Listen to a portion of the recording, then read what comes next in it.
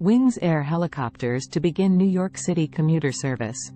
On March 1, Wings Air Helicopters will begin morning commuter flights from Westchester County Airport in White Plains, New York, to Manhattan East 34th Street Heliport. Operating 3 days a week, Monday, Wednesday, and Friday, the 15-minute flight in the company's 6-passenger Airbus AS350 departs at 8 a.m. The price is $499 per seat, with discounts available for frequent flyers, and reservations are subject to a 48-hour cancellation notice policy.